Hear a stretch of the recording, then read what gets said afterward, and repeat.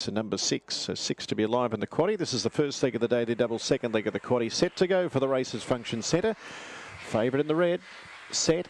And they're away with Aston Edwin on the inside, one of the first out. Strategic there for company with also Steel Magnolia. Not delivered for the back, then Grudge with also Major Burbsky. Fashion Icon, last of all is Caveman Yap. On the bend here, Aston Edwin led by a length over Strategic. Out wide here, Steel Magnolia is coming with a burst, but going via the Cape. And further back, Not Delivered. There's quite a few chances. Fashion Icon further back in the straight. There's many chances. Down to the wire they go.